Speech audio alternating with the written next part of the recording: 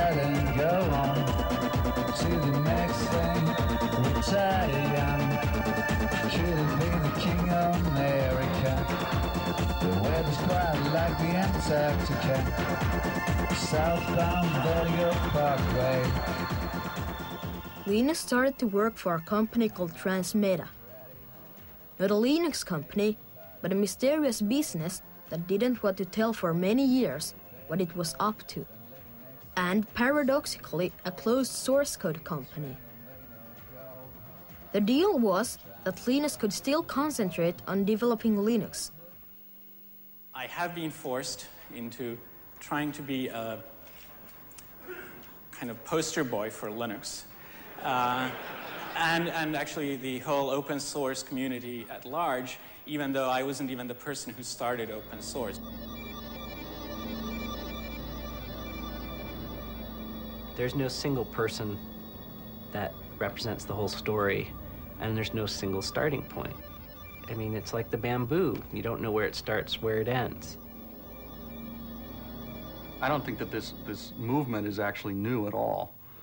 It's been around for a long time. You know, even in the 70s, you know, the whole attitude that we had around Unix, even though technically it wasn't open source, it wasn't free, because you did need to go and get this license from AT&T, but you know, since that was not an issue generally, you could share things freely. When you run a program, typically you run the executable form, which is a series of numbers. Now, nobody can make any sense of those numbers. Only a computer can understand them. That's what they're for. Those numbers are the form of a program that the computer itself can understand. But for humans to figure out what they mean is very hard. When we write software, we write it as source code. Source code looks sort of like algebra. That's the form that you can understand if you're a programmer. To help you figure out, there are usually lots and lots of comments, which are explanations that are put into the source code to help other people figure out why the program is written the way it is. If you get just the executables, which is what Microsoft will probably give you, even if you had the freedom to make changes, you could never figure out what changes to make. It's too hard. For the freedom to change the software to be practical and usable, you've got to have the source code. If you really look at the project, if you really look at the, as I said, Linus developed the kernel, but the whole system is really not. I think that the most interesting part here is really Richard Stallman began the movement.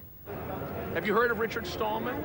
He wanted everyone to have the rights to use the software, to copy the software without breaking any laws, to make changes, distribute them, enhance it, right? He wanted to give people rights. When he decided to overthrow corrupt American capitalism in the computer industry, he quit his job and he continued coding. Join us now and share the software. You'll be free, hackers. You'll be free. Join us now and share the software. You'll be free, hackers. You'll be free. I tend to think of things in terms of justice, freedom, and ethics. I announced the idea in November '83, but it was in January '84 that I quit my job at MIT to start developing a free operating system, to which I gave the name GNU. This is GNU, this is GPL, the GNU General Public License, and of course, the kernel is under GPL.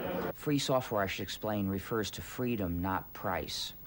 It's unfortunate that the word free in English is ambiguous. It has a number of different meanings. One of them means zero price, but another meaning is that you have freedom. So think of free speech, not free beer.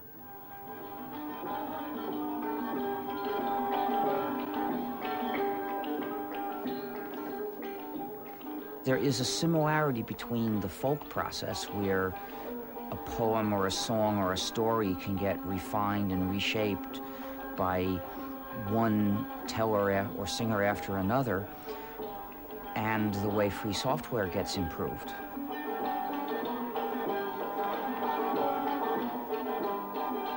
You often find cases where a free program is being developed now by a group of people who include none of the original developers. In 1991, we had almost finished the GNU system. Our goal was to make an operating system like Unix, but entirely free software. This complete operating system required many different components.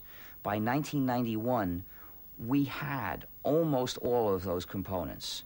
Many of them we had written, and many others we had found somebody else had written it for his own purposes, but it did the job. And so we pressed it into service as a part of GNU. One major component was still missing, the component called the kernel. So it was very useful that Linus Torvalds wrote a kernel. At that point, combining his kernel, Linux, with the larger GNU system produced a complete runnable system that you could actually put onto your PC and run. So once Linux was developed, the GNU system, in effect, was completed, and it began to catch on in popularity. But at the same time, an unfortunate thing happened. The people who were using the GNU system didn't realize it was the GNU system. So they began calling the whole combination Linux. And that confusion spread. And as a result, it's very hard for us in the GNU project to call the user's attention to the ethical and political issues. Hoarders can get piles of money, that is true. Hackers, that is true.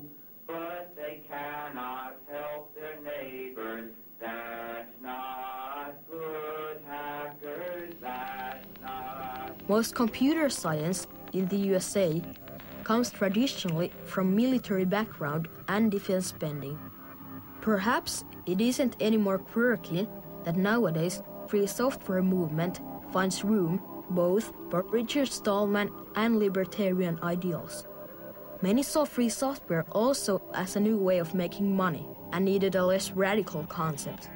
Enter open source.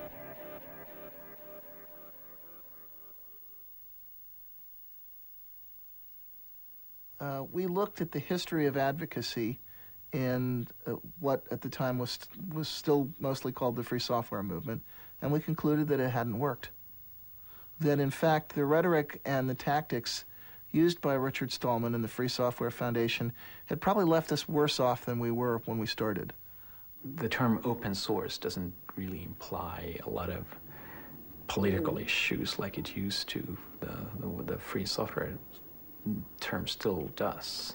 There is now a second movement, the open source movement, where they consider only the practical benefits, and they refuse, and I mean that literally, they carefully avoid the issues of principle, freedom, ethics, and making a good society for people to live in. That kind of language is implicitly threatening to people whose day-to-day concerns are, how do I increase my shareholder value? You know, how do I keep control of my business?